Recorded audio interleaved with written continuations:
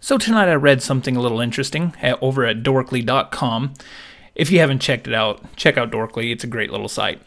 There is a theory, and this is just a theory. This is just not even a rumor, just a theory about the Suicide Squad's Joker. Jared Leto plays a pretty different Joker, and a lot of people have been very kind of on the line about it. People like it, people hate it.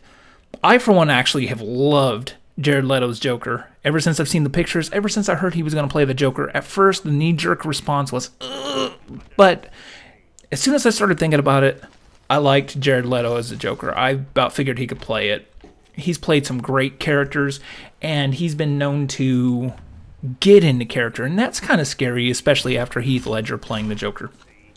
So, rumor has it, as the title of my video says, that the Joker in Suicide Squad could be very well none other than Jason Todd himself.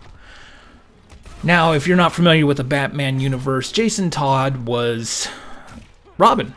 Actually, he took the mantle of Robin after Dick Grayson went ahead and left, did his whole Nightwing thing, and was captured by the Joker and basically brutally murdered by Joker. Now, I know this seems a little odd, but this actually explains a lot of things. If Jason Todd turns out to be the Joker in this movie, it does explain a lot of things. It explains the tats. Now, to know Jason Todd, like, first thing in the leaked trailer we got from Comic-Con, Jared Leto says, "Oh, I'm not gonna kill you. I'm just gonna hurt you. Really, really bad." And the site kind of goes into that a little bit and kind of shows when Jason Todd gets the royal crap beaten out of him by Joker with a crowbar, and he kind of says, "This is going to hurt you a lot more than it does me." And it kind of rings true. It's kind of an interesting theory.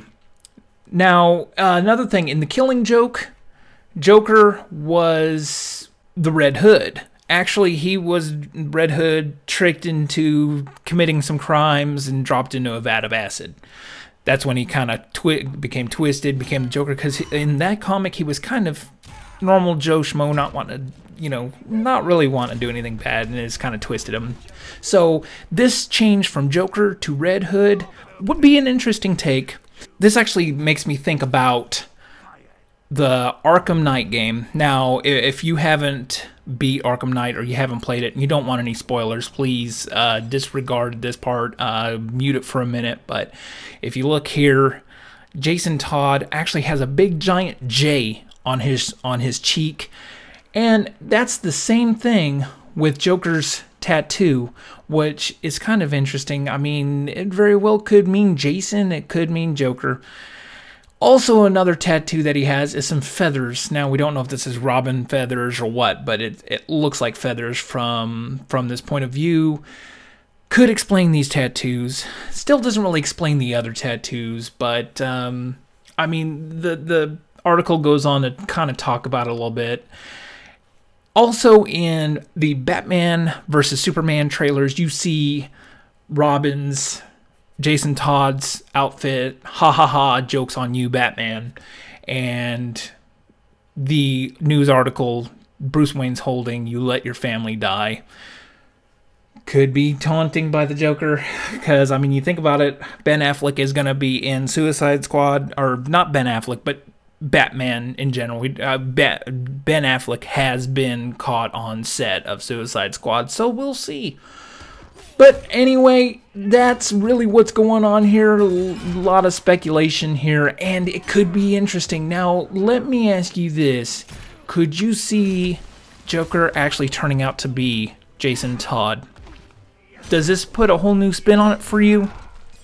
Me personally, I'm mixed. I really am, because I kind of want to see it turn out to be Jason Todd, because I would love to see that layer of depth to him a little bit. And I mean, it would kind of explain why he is tatted up a bit and why he is radically different. And you think about it, this doesn't have to be the old Joker who changed Harley, because you think about it, in this Suicide Squad trailer, we saw him with Harley. He changes her in this movie, so this is an all-new take. It could have been Jason Todd that changed her. That would be kind of interesting.